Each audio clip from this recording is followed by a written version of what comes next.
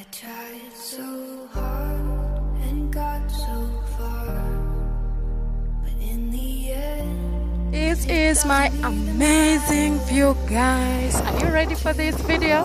Do you want to see what this video is all about? Okay, watch till the end. The spicing is here. This is the view. So what do you expect in the video? Come along with me. Let's enjoy the video. but in the end, it doesn't even matter.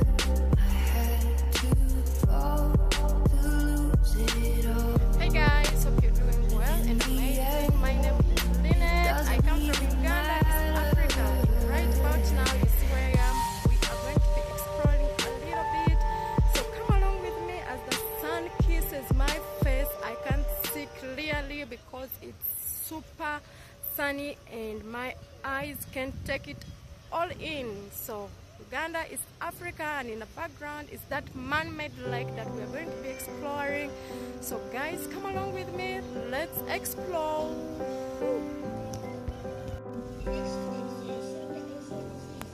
I'm on this man-made lake, which I think it's the biggest in Uganda, and you guys, I hope you will come along with me as we check it out. It's so beautiful, and yeah, let's go ahead. You're mine, always you're mine, forever you're mine. It's so huge and it's man-made. It's so You're huge. mine, sunshine, you're mine, best times, you're mine. So way back before the modern civilization and colonization in Africa, most countries had kingdom reign, you know, like monarchies. And this lake was dug by subjects of a certain kingdom called Uganda Kingdom, and king by then was called King Kabaka Mwanga, or King Mwanga is the one who told the subjects to not dig this whole big chunk of lake, because for reasons best known that we have a real big water lake body called Lake Victoria, which is shared by 3 countries, which is Uganda, Tanzania and Kenya. So he wanted this man-made lake to stretch up to Lake Victoria.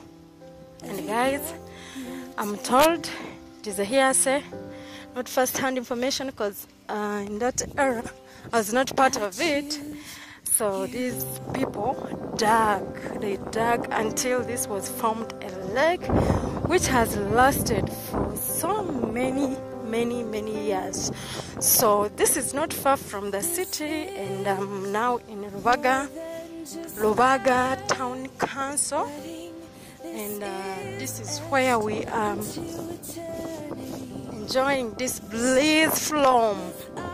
So it's very beautiful, it's very peaceful, it's calm right now, and the skies are blue and white, and they're so nice. Yeah, this is how it looks like. Oh my god, this is the best man-made lake we have in Uganda, and the sources say that it has sacrificed more people than I can ever imagine. So they told me, you know what, don't be near that water, you don't know when your day is, it can be sacrificed, that even when you're minding your business, that this lake can sacrifice people. And guess what, we don't have hippos in here, we don't have crocodiles in here, but you can disappear, like even if you are fluent and the best swimmer in the whole world. If it is your day of sacrifice, that you will disappear like in a twinkling of an eye, you will be gone. So I decided to stay on this upper island because I don't want to miss you guys. So yep. Don't forget to like the video and subscribe if you haven't, and more of these videos will be popping up soon. So yep, let's enjoy.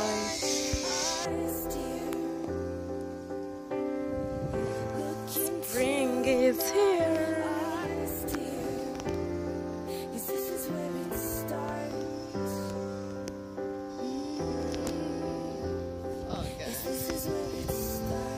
Spring is here. I couldn't vlog when I was talking to people around here, but they are so friendly, because I haven't actually mastered the art of, vlogging in public and adding people in. It feels so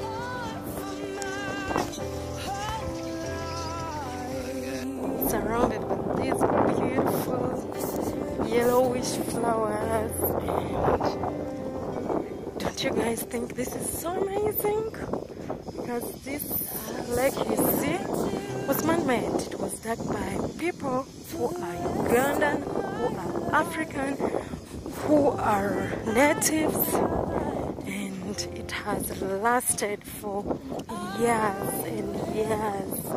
And the place here is everything you would ever ask for. It's so chill, and people live around, do their stuff, work and everything around. But yeah, it is what it is, and we are here. Let's go fish. The fishermen. Yep.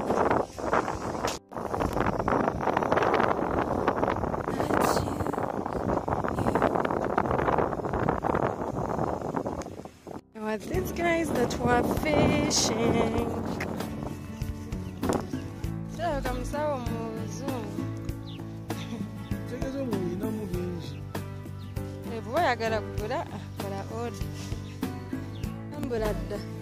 Singa ndi ku Lawrence singa nalambula dda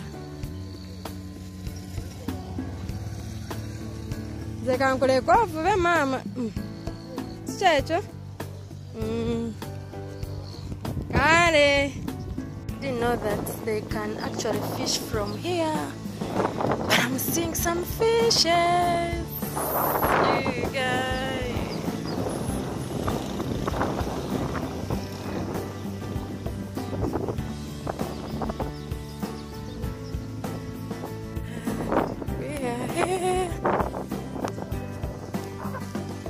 Birds are so many, and I think they are concentrating on this side because that's where I kind of saw some fishes. So they are using those fishes for prey, but they are different in kind. They are big, small, different colors, and it's so amazing to hear them and chatting in the background. It refreshes the mind and soul. And the skies are also blue. The bliss is everything that you could ever think of. And you guys, my guys, I'm telling you, everything that you ever need, it's proof for. Come to Africa, more specific in Uganda, and you will enjoy. Oh, this is a man-made lake, and it is called the Kabaka's lake, which simply means the king's lake. Initially, there are so many birds living in those trees, and they have so many nests in there. And you guys, like there is so much to watch here, and I'm loving it. It's my the first time waterways here. and the sand The is bad making thing the is lake get smaller. water height That's thing. the bad side.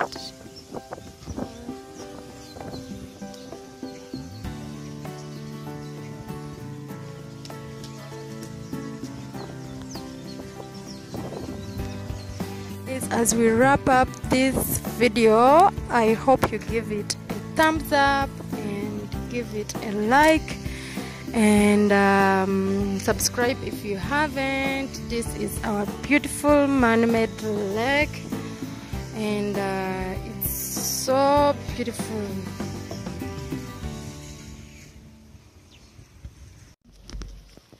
So guys, this marks the end of the Kabaka's King's Exploration Lake. Give this video a like and subscribe if you haven't, and see you in the next one.